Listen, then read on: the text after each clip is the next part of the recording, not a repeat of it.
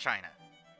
This country is already pretty broken, but that hasn't stopped me from figuring out a strategy to break it even further. And it all starts with justifying on Austria.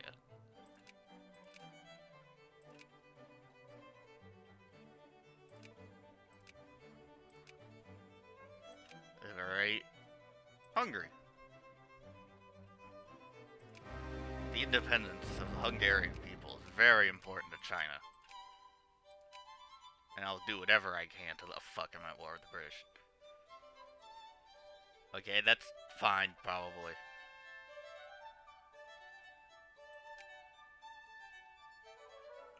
Demand Jiangsu.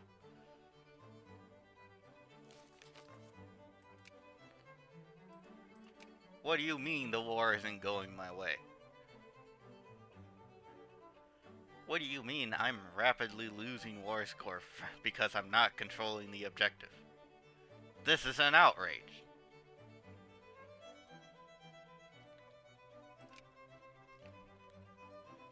China will never give up on Hungarian freedom.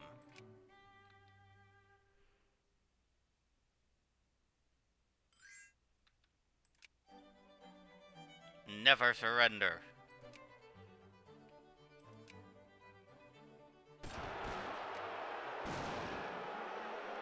Rebels? More rebels?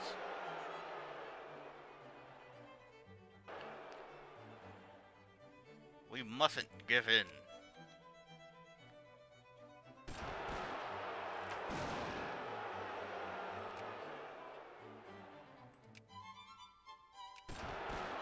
Even when the cards are down, you must never give up on Hungarian freedom.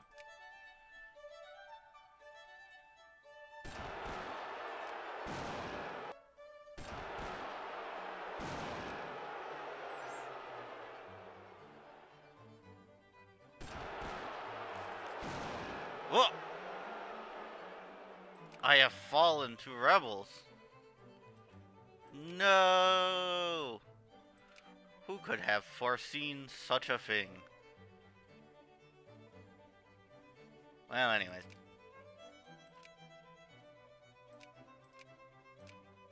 You can have it. Easy enough. All in a day's work, really. Now that I've lost all my puppets, I must reclaim them. Ah, my first reform. Research point bonus when conquering. That might come in handy.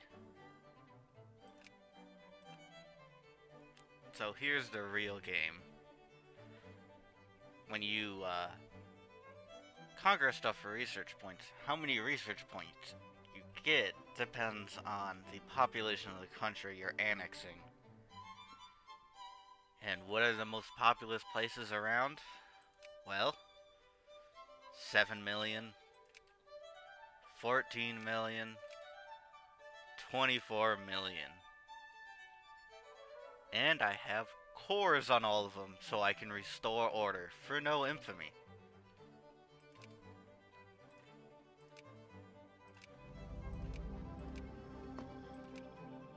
Mongolia is a small one, and I just got 6,000 research points from that.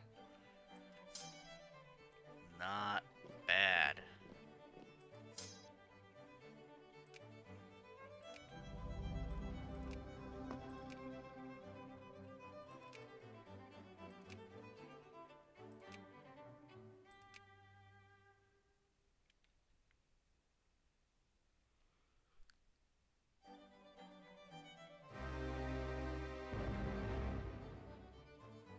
Russia just declared war on me.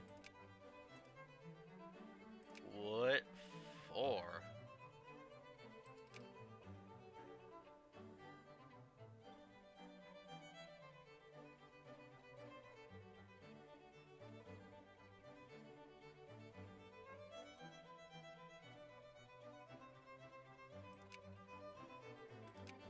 for Chanatuv. You know what? You can have it.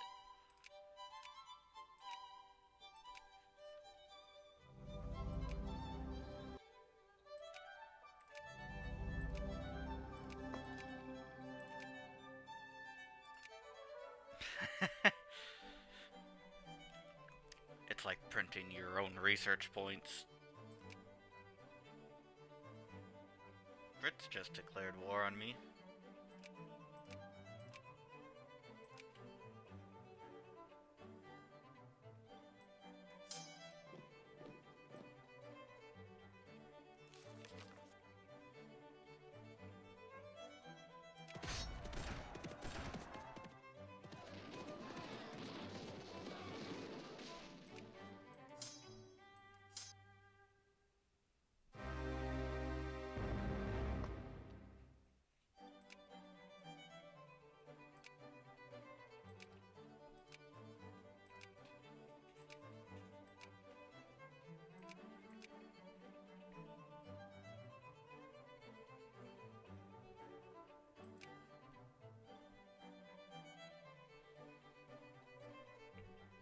Jesus Christ.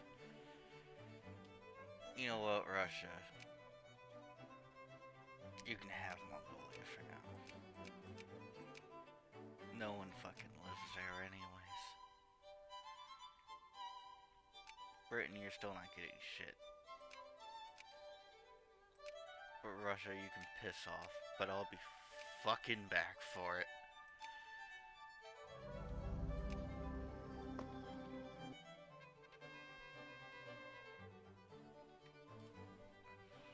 Taiping Rebellion.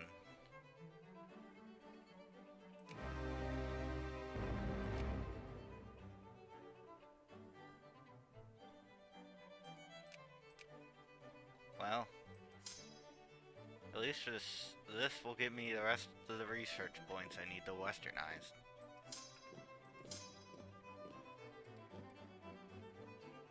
End the Manchu dominance. Does this mean I'll stop getting the fucking events? The goddamn anti-Manchu feeling events?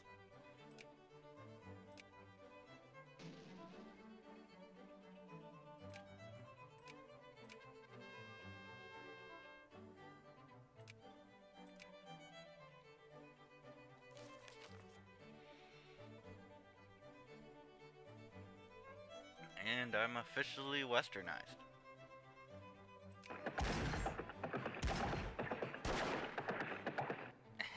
And now Britain is very concerned.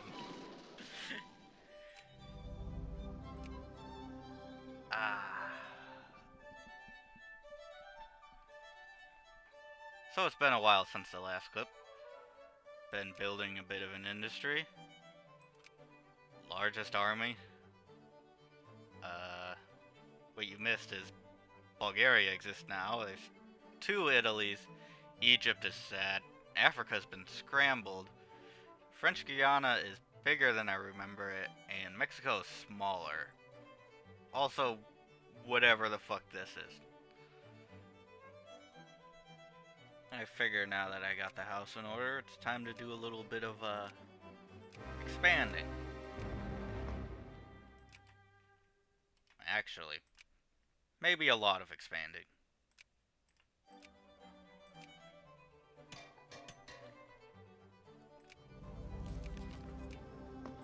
China will grow larger.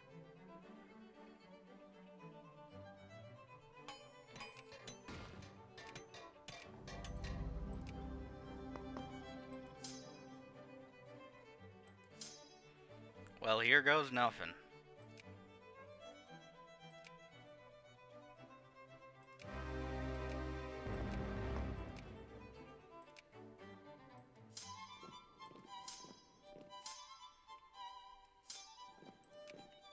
This is gonna be a fucking slaughter for both sides.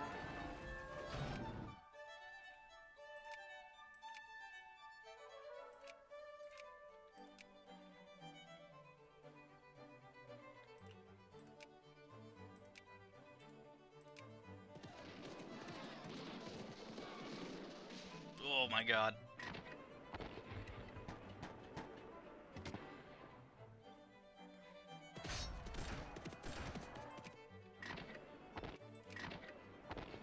Outrolled? Outrolled?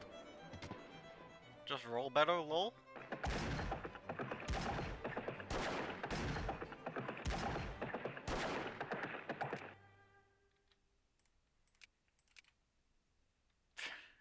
$320.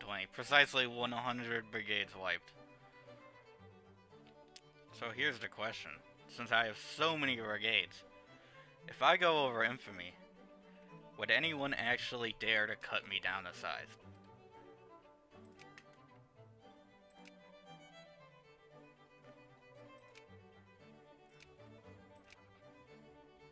Seems like the answer to that question is no. No, they wouldn't.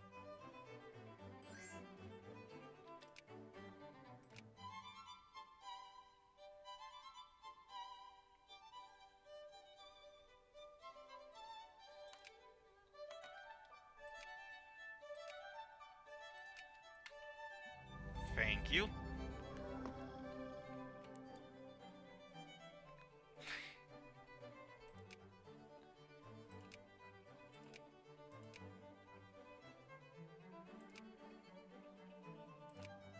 Gonna release Ireland. This will be useful for later operations.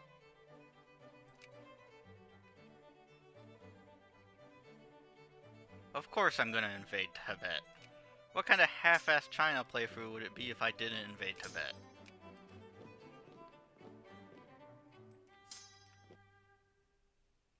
Is it too late to make a citizen's points reference or whatever the fuck it is in China? Your good boy points for being a good citizen of the CCP. This is gonna be the end of this campaign. I could go on further if I wanted to, but honestly, it's not super fun because it turns out 500 brigades is like actually just too much work. It's too much shit. And I'm like constantly behind in fucking research. China was not as fun as I thought it was gonna be, even if it is pretty fucking ridiculous. Yeah, I'm gonna play France next time. Subscribe or else China will come for you.